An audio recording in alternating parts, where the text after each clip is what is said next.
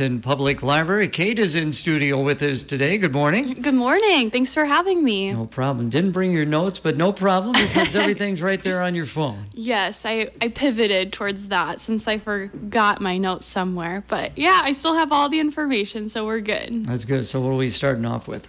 Well, I just want to remind people that we have a lot of programs for all ages for people who live in the Clinton area. So we're continuing to have our regularly scheduled children's programs every Wednesday. So from 10:30 to 11:30, we have our story time. So this is really fun. Liz does a good job of engaging the kids as well as the rest of the children's staff with a story, some songs, and even a puppet show. So it's really fun seeing all of the kids and their caretakers enjoy that. And then later on Wednesdays from 2:30 to 3:30, we have afternoon adventure. So this is for kids who are a little older, but they always do a fun STEAM activity. So they always do a fun science-related challenge just to learn more about a science principle. So if you have kids or know of anyone who has kids, encourage them to come to a children's program. It's really fun. But now, do you have to register for this, or is this something you just come up and show up? Right, you can just show up for the children's programs. We don't do registration for those. Okay. So what are the times and days again on that? So Wednesday is our Children's Day. So story time is from 10:30 to 11:30, and then afternoon adventures is from 2:30 to 3:30 at the main branch. Do you get some of the daycares in the area bring the kids over? We do some outreach there, and sometimes they come in separately. So I don't think they come in for those particular activities, but we would always welcome them if they wanted to come. Okay, again, visiting with Kate from the Public Library. What else you got there for us this morning? Yeah, and the library is definitely for adults too. We don't want to exclude that age group. So tomorrow, Wednesday, March 22nd, we're doing another device advice session at the Lions Branch from 3 to 4. So this is a great opportunity for those who maybe don't feel super confident using technology, whether it's their smartphone or tablet.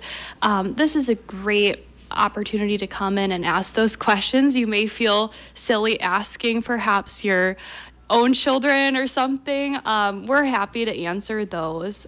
So people have been coming into that. Yeah, that's generally what I do is I ask my kids, or now even my grandchildren. Right, They can help me out in that regard. Yeah. So if you're looking for maybe another perspective, or you don't want to ask them for whatever reason, the library is always here. So that's tomorrow, Wednesday, March 22nd from 3 to 4 at Lions. Now, as I recall, you kind of head up that program, right? Or no? Well, I do a lot of it at the main branch. Okay. Stuart actually does a lot of it at the Lions branch. Okay. So typically it's Stuart, me, or Rachel. Okay. So yeah. So again, this is something you can just show up to?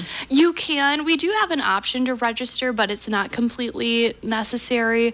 The registration more so serves as a space for you to tell us what maybe you want to work on, if you think that maybe we need to prepare something, but it's not required. And I would imagine it'd probably be best if they brought their smartphone or their tablet with them. Yes, that would be ideal.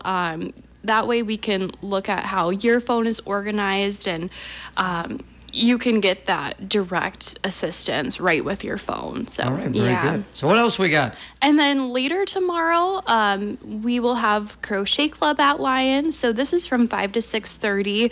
I've never done crochet before, but I hear it's really fun. So Sandy Logan is our instructor for that, and she has a nice group of people who come somewhat regularly to join them. So everyone is welcome of all levels, so it's a good opportunity to learn how to crochet if maybe you know how to knit or sew. This is a fun way to learn. So you can make yourself a scarf or a hat or something like that? Yeah, that'd be pretty cool. So that's our hope. So yeah, anyone is welcome. Now, it seems like a lot of your activities are on Wednesday. Yeah, they are. We have tried a few other days before. Typically, we stay away from Mondays. I don't know. Typically, people are like, oh, Monday after a work day may not want to go out and do anything. But we found that Wednesdays are good at reaching people, Wednesdays and Thursdays. Okay, again, visiting with Kate from the Clinton Public Library. What else do you have for us, Kate? Yeah, so there's a Thursday makerspace class. So we've been doing more, kind of makerspace / crafting programs for people who like to craft. So this is a good program if you're interested in that at all. So it's Thursday, March 23rd from 5:30 to 6:30. So this will be really fun.